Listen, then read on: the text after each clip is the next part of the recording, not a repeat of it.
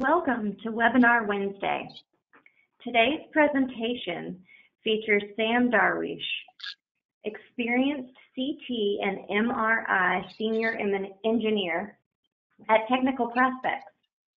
Sam has been in the medical imaging industry for more than 20 years with industry-leading CT and MRI manufacturers, as well as major independent service organizations worldwide. This webinar will provide an opportunity to learn or brush up on an overview of computed tomography principles. Before we begin, Webinar Wednesday would like to thank our sponsor, Technical Prospects. Technical Prospects' mission is to provide the global medical imaging community pre-owned OEM quality standard imaging parts at less than OEM pricing with an honest and consistent reputation due to quality shipping, friendly service, and knowledgeable staff. They live and breathe Siemens. It's their core and their future. Meticulous parts, quality assurance backed by rock-solid training and above and beyond support, all from a single source. If that sounds unique in the industry, that's because it is. For more information, please visit technicalprospects.com. Let's give one lucky attendee the opportunity to win a Webinar Wednesday webinar t-shirt by answering the following question. What city and state is home to the headquarters of Technical Prospects? You can find the answer on our sponsor's website, and you can answer by using the questions feature on your webinar dashboard. As a reminder, the MD Expo Tampa will kick off in 11 days. MD Expo Tampa has been approved for up to 13 CEUs by the ACI. We are thrilled to bring this one-of-a-kind conference back to the HTM industry, and there is still time to register online at mdexposhow.com. If you are unable to join us in Tampa for the MD Expo, be sure not to miss out on our December HTM Mixer in Nashville, Tennessee on December 9th and 10th. Please visit htmmixer.com for more details on this event. As always, today's webinar is eligible for 1 CE credit from the ACI. You can obtain your CE certificate by completing the post-webinar survey. More details on this at the end of today's webinar. We will wrap up today's presentation with a live Q&A. You can submit your questions anytime during the webinar by using the questions feature on your webinar dashboard. We will get through as many attendee questions as time allows. Before we begin the presentation, a few words from Andrew Cluck, Digital Marketing Manager at Technical Prospects. Andy, you may begin whenever you are ready. Awesome. Thank you very much for the introduction today. And Technical Prospects is excited to be a part of this. And I know Sam's looking forward to talking to you all, so I'll be pretty brief. I know she already gave you a brief introduction to us, but as a reminder for those who are unfamiliar with us, Technical Prospects, we specialize in providing those medical imaging solutions for Siemens medical imaging equipment parts training. Then we also do technical support and service.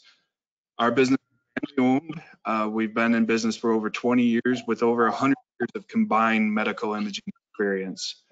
We provide OEM and pre-owned quality assured certified Siemens parts at substantial cost savings over OEM. Our focus and expertise is Siemens X-ray, CT, MRI, and other modalities, including cath angio as well. So we have a state-of-the-art 72,000 square foot facility, and we're located in Appleton, Wisconsin. Our facility offers high-tech offices with 60,000 square feet of warehouse space. And then we have 12,000 dedicated just to training and quality assurance testing. So we have training. We offer 2 large classrooms with 17 operational bays where you actually get to work hands-on the equipment. Our classes offer over 75% hands-on training experience. And this year we brought on MRI, which Sam is actually one of the instructors for both MRI and CT. So with that, I'd like to introduce today's speaker. So Sam Darwish, as we introduced, is our senior CT MRI engineer and the head of our training at Technical Prospects. So Sam's been in the medical imaging industry for 20 plus years, and he works with leading CT and MRI manufacturers, as well as major independent service organization or ISOs. Sam has extensive experience working in all aspects of medical imaging, including CT and MRI engineering and level 3 lead technical support. So he dedicates his time to providing expert recommendations to his team of engineers in North and South America, and was also responsible for major strategic projects on CT and MRI systems worldwide. Sam is also an adjunct professor of medical imaging, providing focus on design and functional performance of the medical equipment, as well as consistent image quality, which we all know is extremely important. So Sam does hold a bachelor's degree of electrical engineering and a master's degree from the University of Texas. Sam in his free time enjoys cooking, hiking, swimming, and mountain biking with Tina and their 2 kids, Sarah Elizabeth and Jude Aaron. So with that, I'm going to turn it over to Sam to share with you all on his presentation today. Thank you.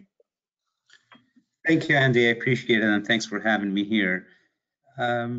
This presentation is actually focused on a very important term that we use in the industry, from radiologists, technologists, to engineers, to biomed specialists. We always hear the word CAT scan. So let's go ahead and learn a little bit more about that CAT. So in this presentation, we'll discuss the overview of the medical purpose and use of a CT system. We'll look at a high-level overview of the CT modality, and we will learn about the principles of the CT operation. We will take a historical development of the CT scanner overview over the last 5 generations. We will speak about the differential characteristics of CT versus conventional X-ray. We will review chest scan, an AP school, and a lateral school. We will chat a little bit about Technical Prospects training overview, and if the time permitting, we will take an actual clinical studies that show the impact of CT scan. So often we hear the word modality. What actually mean by modality? When we say CT is a modality and MR is a modality, and what does the word modality mean? Modality, it's a device or a method that does not provide cure to the patient. Actually, it's a therapeutic method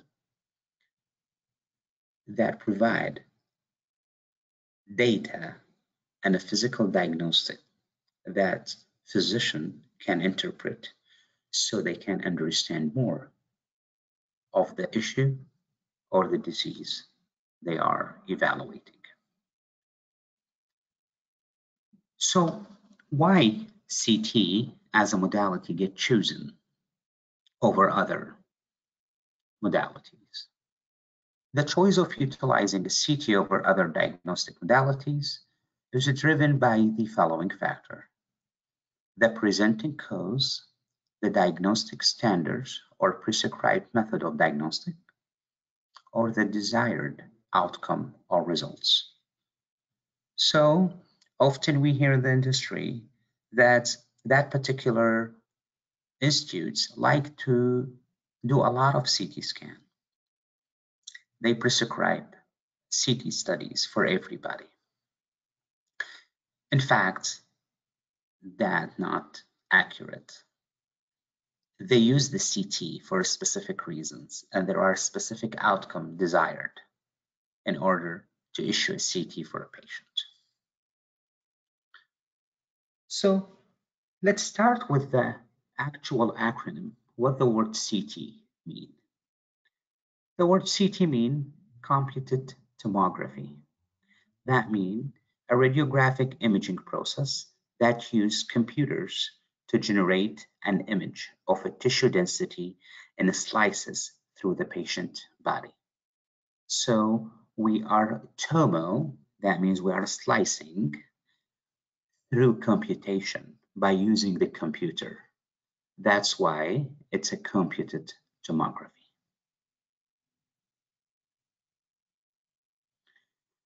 When we speak about CT and the idea of actually slicing the human body through images, that allows us to look inside the human body without invasive surgery. We always have to thank two individuals who helped us get there. Sir Godfrey Hansfeld, the father of CT, and Alan Cormack, the father of imaging computation.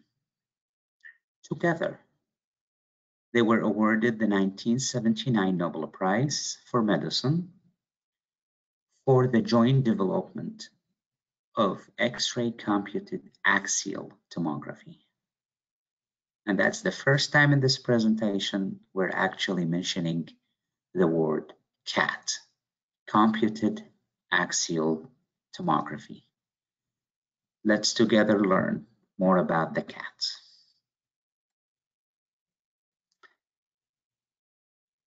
When we say Hansfeld unit, it's pretty much the soul of the CAT. That CT image is based on a comparison between the pre-existed radiodensity metrics of certain components and the actual measured tissue. So we used Sir Godfrey, last name, Hansfeld, in order to create a scale that we can understand the quantitative measure of radiodensity used to derive the grayscale values for the image bitmap of all CT image. Regardless the manufacturer, regardless the year of manufacturing, regardless the number of slides, and regardless the tube age, fan beam, heat dissipation, or megawatts. Any CT scanner, if you take a picture of an air, it should read minus 1000 Hansfeld units, and the water will read 0, and the kidney tissue will read 30, and so on and so forth, and the bone will read from the 700 to 3000. That's pretty much what physicists do when they come to evaluate any scanner. They just measure the output of the scanner, because Sir Godfrey Hansfeld helped us standardize radiodensity by creating the Hansfeld index or the Hansfeld scale. So what happened to the CAT scanner? Why everybody in a hospital today still experienced radiologists, technologists, engineers, technicians, biomed individuals, everybody say, oh, I was working in the CAT scan. It's the CAT scanner that's down. So we know for a fact that we are actually not scanning a CAT, neither in the paper scanner, nor an actual CAT that we are scanning in the CT scanner. Although the CT scanner is very efficient for a school of lion, matter of fact, there are studies about that. So, but that's not the reason that we call it CAT scanner. We actually call it CAT scanner because the very first computed tomography existed, was able to produce images in the axial axis only, Axial tomography is the only images we were able to get from the CAT scanner. Therefore, the CAT is actually stood for computed axial tomography. This term is now outdated, although we still collect the data in one axis, axial, but we actually can produce images in other axes as well. So the actual breakthrough is started when we were able to slice the image, look into the human body. And that slice, when you cut like you're cutting a bread, that slice is actually the axial axis of the object. So, is it inappropriate to say CAT scan? No, but it's inaccurate because the limitation already dissipated. We don't produce images just like this. To imagine the axial, and as you read images of CT, or if you are surfacing a CT, to imagine the axial, the loaf of bread is the best imagination. It's fact, maybe I'll think a lot about the bread, but the reality is that is how we look inside the human body. That is the axial plane. You always can produce images with the newer scanner with other axes. What plane of scan we actually have? We can now reconstruct images in a variety of anatomical planes. Axial or transverse plane, and that creates head and foot portion. That is the same axis that we collect the data with. That is the same plane to look into slides in the human body. There are also sagittal or lateral plane that we can create right and left portions with. And we also can use coronal or frontal plane. And with that, we create the front and back portions. These are all reconstruction methods, but the data collection remain axial only. So back when they started making the overall concepts of CT, that's the only production they actually can have. They were able to have axial plane only. So the overall is actually axial images. There was no any other plane. The physicist and the radiologist had to actually imagine the sagittal plane. The sagittal plane was not reconstructed in the early scanners. In today's scanners, we actually can reconstruct using sagittal plane. So, as coronal, all these planes used to be imagined by the radiologist because the only image they can get is axial. When the CT scan started, we were able to actually produce images in axial only. The rest have to be imagined. Now, we can provide in all three different axes.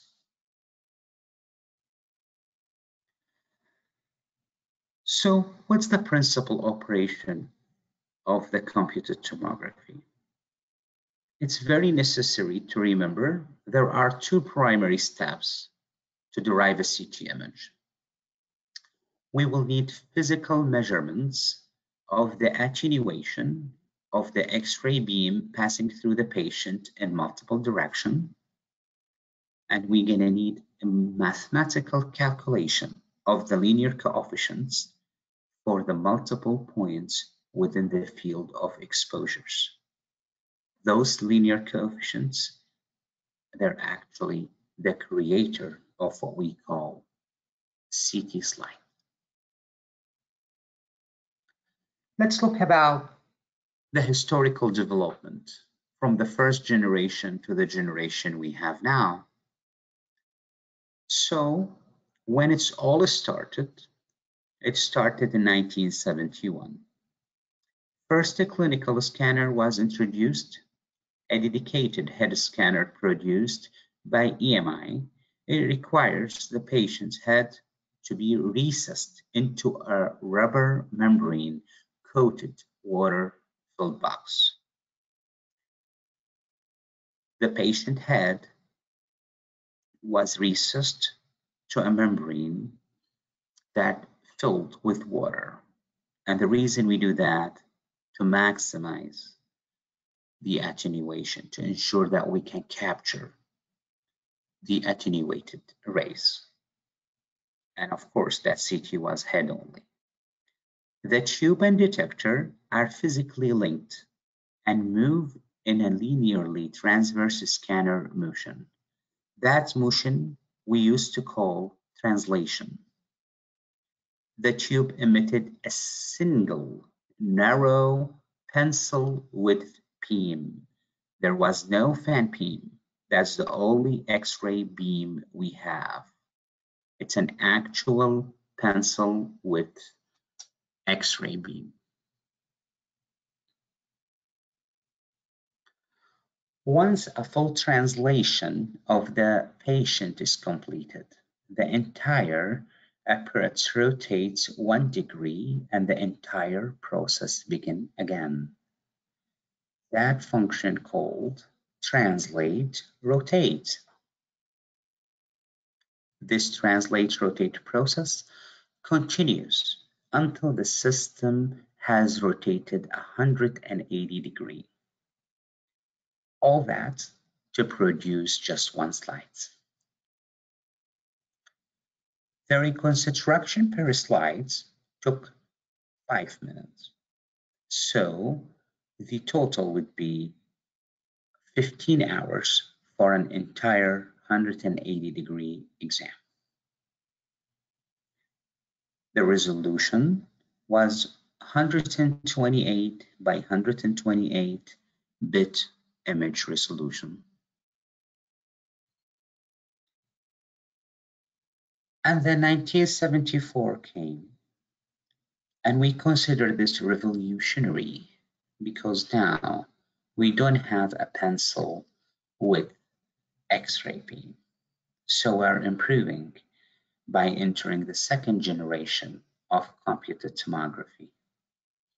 We would not recess the human body to the table and then have brain on the head. We will not be scanning head only, rather we will go full body.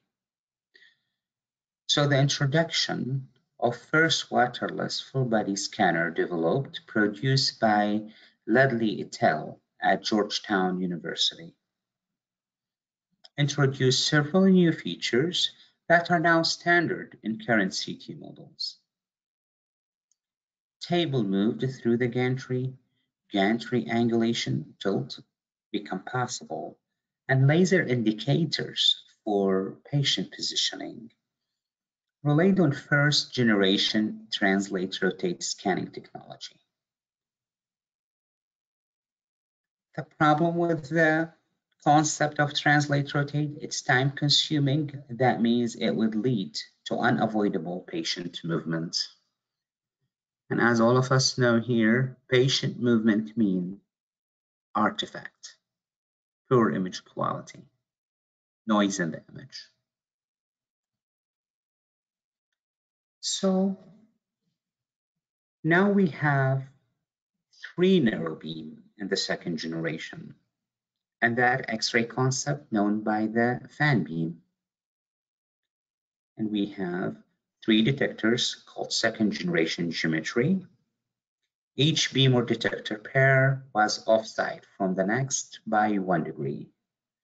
So we have a 30 degree, 31, 32, so on and so forth. And that actually reduced the number of translation. When the number of translation reduced, that reduced the scan time.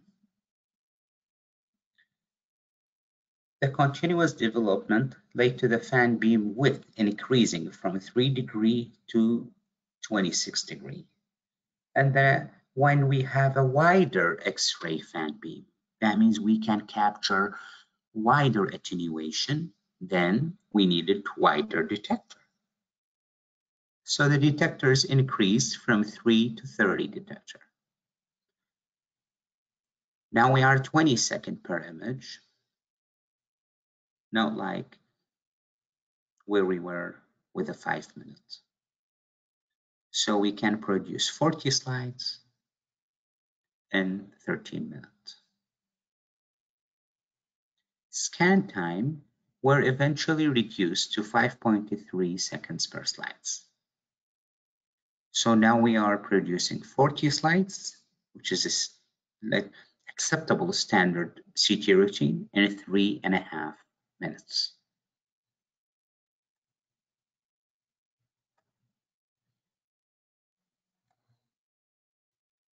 And now we come to the third generation. That started in the late 1975. Introduced what we consider a breakthrough. Tube and collimator produce a 300 millimeter wide X-ray fan beam. Curve detector array become wider than the patient. The tube and detector array are rigidly linked together, but now rotate in a circular path around the patient. All movement is rotational, they're no more translational. Detector array made up of many detector chambers, allowing for multiple measurements. The detection become more accurate by introducing the xenon gas chamber in the detector array. If you attend this class, I would show you the xenon chamber and how we used to actually fill and re-energize the xenon balance. It will give a great understanding of where we are today with ultra-fast ceramic. They're a great link in understanding the physics behind it could help diagnose image quality in the future. So the maximum of a single rotation is due to interconnection cable between stationary and rotation portions of the gantry. The rotation portion of the gantry made one rotation in a clockwise direction, followed by one rotation in the counterclockwise direction, because we're unwinding the cable. The rotation and the stationary still connected to each other with cables. There was no carbon brush. There are no concepts of sliding or slip rings. This operation, called the rotate at that time, or the tick-tock geometry, that's a different tick-tock than the tick-tock we know today. One rotation equal 1 slides.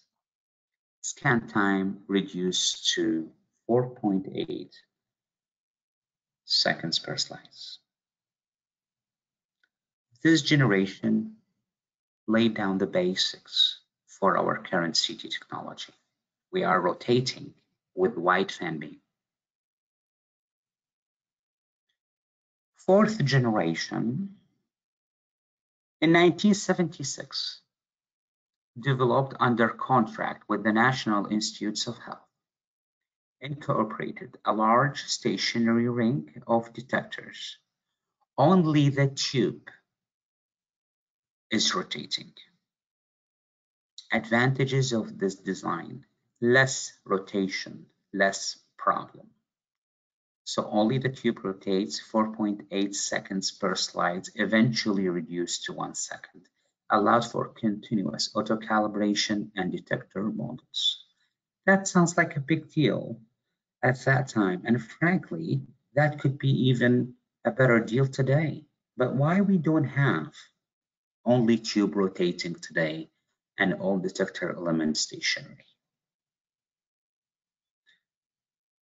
Because low-dose efficiency resulted in the need for a higher number of detectors. Now we have up to 4,800 and eventually to as many as 8,000 detector elements. As the scan time decreased, model count increased. High cost of the detector models and an increase of the scattered radiation reaching the detector decreased image quality. Higher radiation dose than earlier scanner system. We will learn one thing: the mission of CT invention built on increasing image quality and decreasing dose. So it does not matter how service-friendly this design is. It violates the main purpose of a CT, is to get high-quality image with exposing the patient to the lower dose possible. And then they come up with something very interesting called the electron beam. The electron beam CT in 1984. The source of flow electrons is an actual electron gun, as opposed to the traditional X-ray tube. That's required focusing and deflecting coils to direct electron beam to anode, what we call the target ring. X-ray produced via interaction of electron beam and target rings. X-rays projected through patient to stationary detector positioned opposite to the target ring. No physical movement, only the electron beam moved. With all this, why it did not succeed? Achieved little market success due to equipment complexity, service difficulties, operating difficulties, and increased cost, and the development of progress built on third-generation technology. Manufacturer, they were already working on developing a breakthrough. Specifically, one manufacturer, we will know who they brought up the slip rings to us and the brushes, and they build on the third and fourth generation, so we can have the CT we have today. So the EBCT, or the electron beam, it was like that: a stationary detector ring, a target ring, a patient on a table. A table is stationary, and then we will be able to shoot an electron beam in order to attenuate rays through the human body, and then we have data acquisition system that collect the data required to produce image. Electron gun, a certain certification required, and distinctively complex electron beam gun. We use a specific mathematical calculation that make it very expensive to actually be able to serve this and have the right personnel to serve this kind of modality in the field. So, current CT technology, or what we call the fifth generation. Mid-1980, built upon third generation geometry, reduced total scan time via multi-slice detector development. In 1989, a revolutionary change happened. Introduced by Siemens, the continuous rotating gantry revolutionized the development of the modern CT scanner, achieved by the introduction of slip ring technology to carry power and data between the stationary and rotating portion of the gantry. Significantly decreased total scan time by reducing interscan time, the time it took for the rotating portion to scan, stop, unwind, and reverse direction. Current CT technology. We now have continuous rotation producing sequential or stepped scanning. The tube detector made one rotation about the patient, the table moved a fixed distance, the tube detector made another rotation about the patient, and so on. Today, we still depend the scan, feed movements of gantry and patient table, respectively. In 1991, Siemens came up with something called the spiral helical scanning, which is pretty much a continuous rotation for the system linked with continuous table movement. The procedure starts with the tube detector rotating. The table moves in a continuous flow, not sequential, not move and stop, not scan feed technology anymore. Rather, the table moves in a continuous flow through the rotation portion. Data is collected continuously through the length of the scan.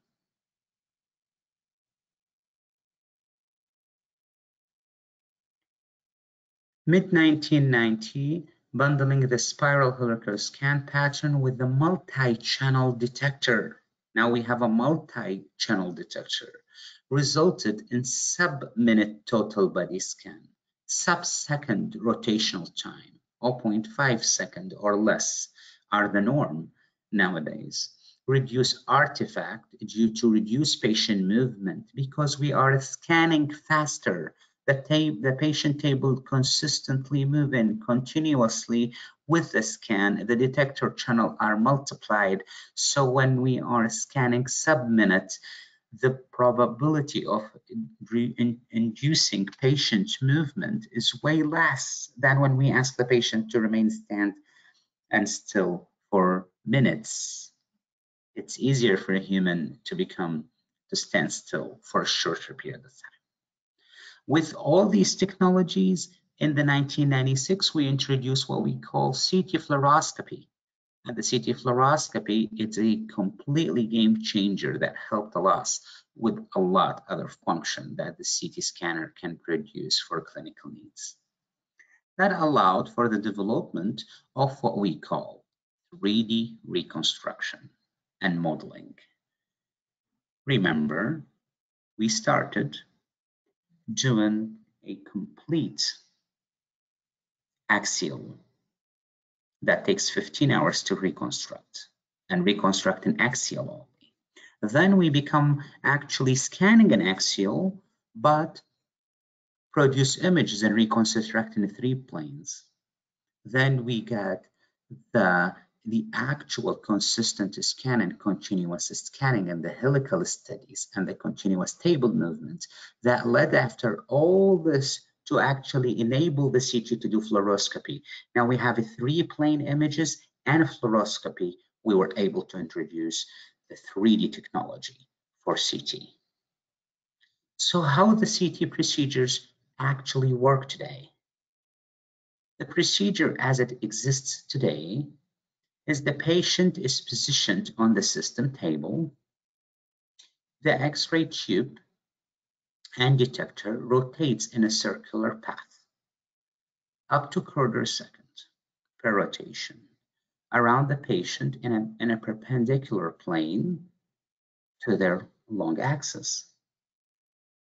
An X-ray fan beam 1 to 10 millimeter in thickness is generated and directed from the X-ray tube through the patient and to the detector as the patient table moves through the scanner gantry. The detector's receptors measure the attenuated energy of the X-ray tube passing through the patient, creating data pockets. The detector electronic pass these data packets to the reconstruction computer to perform the calculation necessary to produce a bitmap of the linear attenuation coefficients. Lastly, the resulting bitmap linear attenuation coefficient are compared corresponding to the Hounsfield unit to produce the final grayscale. Now, we can scan and collect data in the axial. We can produce images in axial, coronal, and sagittal. And we can generate an actual 3D image. So the axial was our only hope and was revolutionary to have at the very beginning in the 70s. And now we can produce an actual reconstructed images in 3 different axes and at the same time produce an actual 3D image.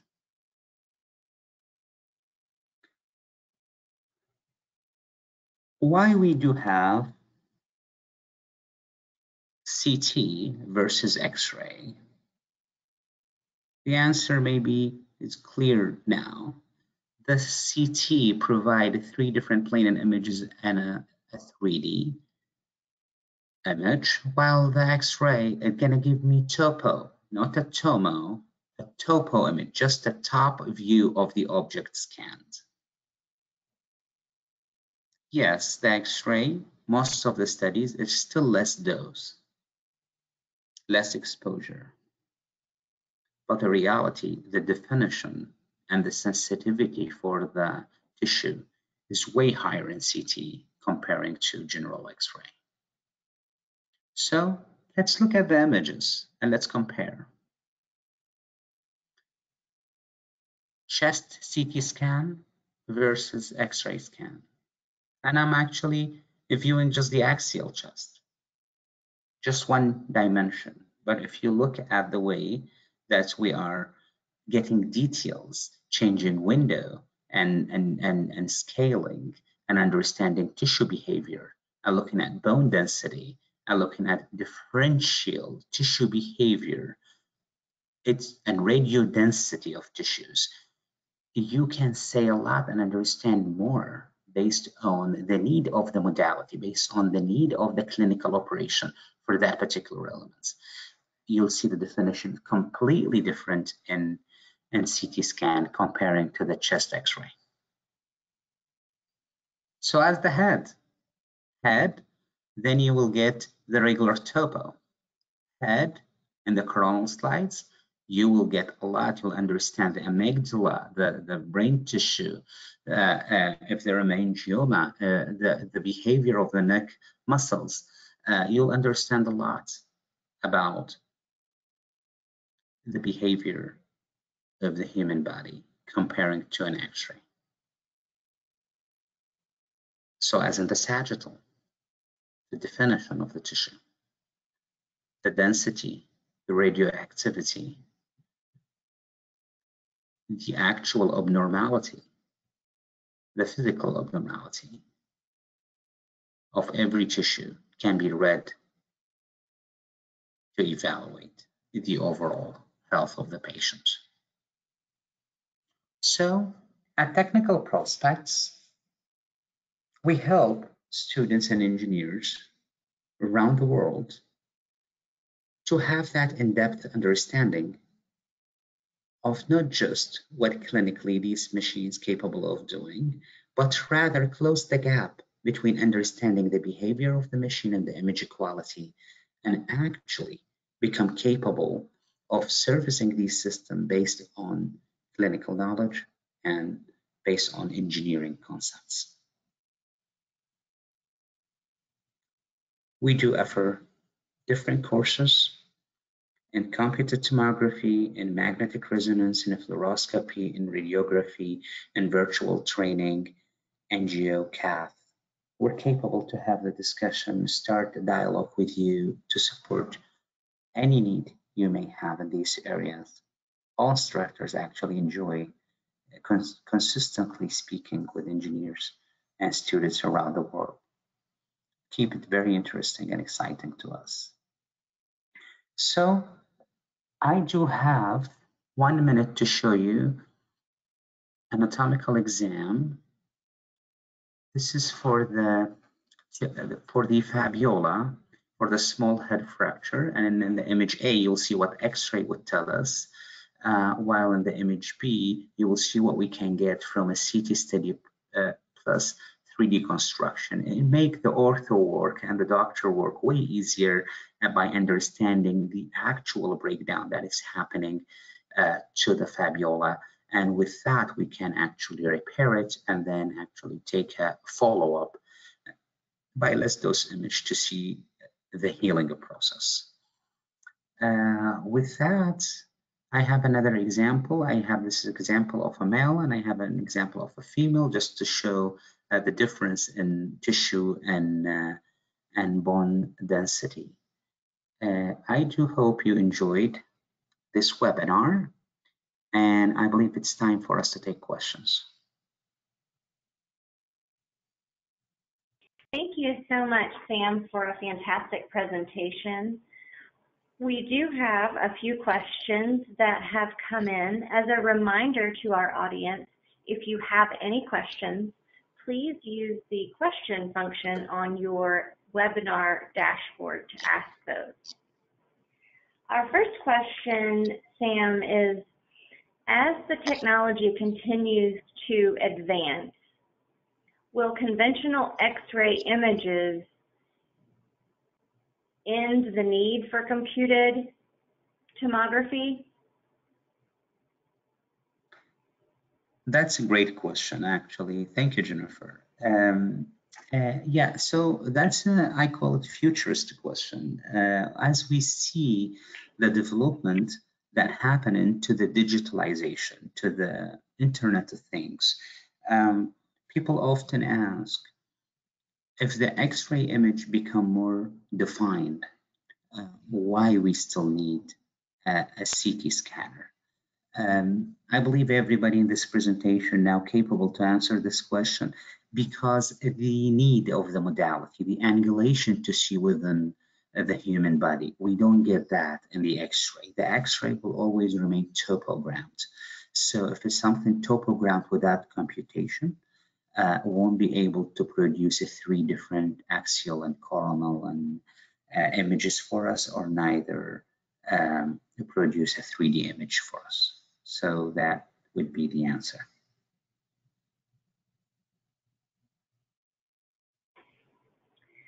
Great, thank you, Sam. Our next question is, do you think servicing the CT scanner will be completely virtual in the future? That's another great question, actually. I love this question. I get it when we teach in engineering school consistently, engineers ask about the possibility of digitalizing the engineering work. And frankly, from being in the industry, just not too long ago, went through 17 hours worth of Zoom meetings, speaking with OEMs and designers around the world, evaluating new approaches. One thing about digitalization, digitalization is great, and servicing systems remotely and having the capability to pull error log remotely. That's what we are all seeing today, and be able to do the actual work. But frankly, design systems with robotic capabilities, with 6 sigma accuracies of the robotics, to be able to become maintenance free and things change itself by itself based on remote diagnostic. There are important factors associated with this, which is cost. So we see some medical equipment manufacturers moving more toward module replacement, so they decrease the need of highly skilled individuals in the field. But the reality is, we're like at least 50 or 60 years away from reducing the cost of such a CT scanner. So as a futurist answer for this, it's possible in the future to see that, but I don't think in our career life. I believe our knowledge remain relevant, our training will remain relevant, whatever we know, it will be existed for at least 50 more years. And when it fades away, it won't fade away in one piece. It will be gradual changes because the technology adaptation is very expensive, especially with healthcare regulation. So whatever you know about replacing brushes and working on tubes and working on image quality and swapping and moving detector elements around to reduce impact of artifact, this is all will remain relevant for years and years to come. Thank you, Sam. Our next question is, do you think EBCT will be accepted as the future step for CT advancement? That's a great question. It could be electron beam CT. It could be the solution, and that goes hand by hand with advancement of technology. If the cost of robotic engineering goes down, if the accuracy of remote deployment of electronic modules goes down, then we will see a complete product line of that, if and only if we were able to produce in manufacturing a reliable, cost-friendly, service-friendly electron beam CTs.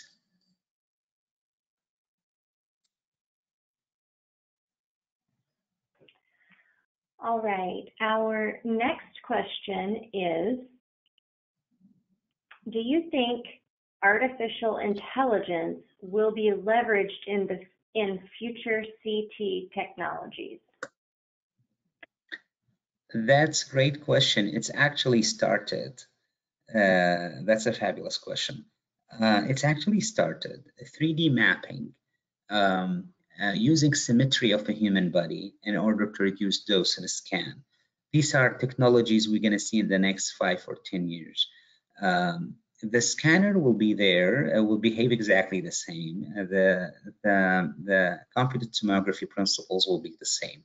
However, we will have some extra tools, just like early 2000 when we talked about care dose and got the introduction to care dose and biopsy principles and cal scores and all these techniques that's early in the 2000s presented. We will see artificial intelligence, and we will see think like scanners, which is they are existed today in a very maybe limited basis. Scanners with a 3D cameras that does mapping and decrease dose on a human body, maximize image quality, more morphological guideline that could expedite reconstruction and decrease scan time for critical patients. So artificial intelligence definitely will play a huge role to become an addition of the current version of the CT scanner to maximize its efficiency, but it won't become a total replacement anytime soon.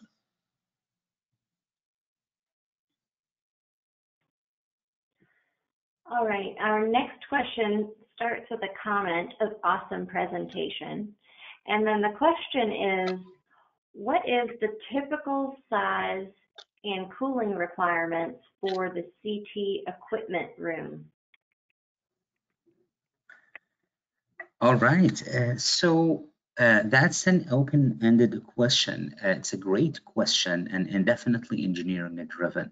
I would say it all will be based on the type of the CT, which version of a CT we're talking about, and what OEM we are learning. Rule of thumb, it will be ask one question when you were here, somebody asking or somebody discussing cooling. Is it a water-cooled scanner or if it's an air-cooled scanner? There are some scanners are water-cooled and there are some scanners are air-cooled. So once we understand which one we are talking about, if it's a water-cooled and air-cooled and the manufacturer, then there are certain guidelines to design that. But there are ways to work around the room size. The room size in CT mostly to become more safety friendly and service friendly. But it could be designed in a larger room or in a smaller room as small as a mobile unit. It's all depend on the structure. So the individual who asking this question could email us at support@Technical Prospects, and we will be more than happy to engage further with them with how we could be of help for him planning his next CT installation. That's wonderful. Thank you so much, Sam, for a great presentation. I would like to encourage everyone to visit today's sponsor, Technical Prospects, to learn more about the products they provide to our industry. Please visit technicalprospects.com. A quick reminder that you can obtain your CE certificate by completing the post-webinar survey. The survey will be emailed 1 hour after the completion of today's webinar. You must complete the survey to receive your 1 CE credit from the ACI, and you will be able to download the certificate directly from your computer once the survey is submitted. If you have any questions, you can reach us at webinar@mdpublishing.com. We will be back next week with another webinar. Visit webinarwednesday.live for more details and complimentary registration.